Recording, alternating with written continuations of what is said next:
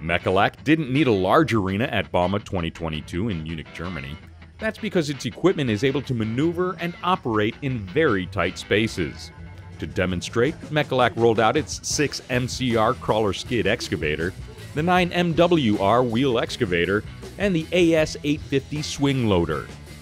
The 6 MCR, with its hydrostatic transmission motor, can travel up to 10 kilometers per hour. Mecalac says that's twice as fast as any small excavator. The result is less time traveling across the job site and shorter cycle times.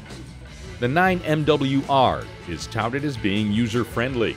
First of all, the cab is 20% lower, making it easier to climb up and down.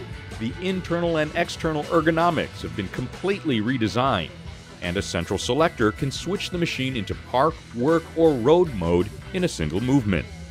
The AS850 swing loader has a rigid chassis, four-wheel steering, a new boom, and Z-bucket kinematics for digging force and precision.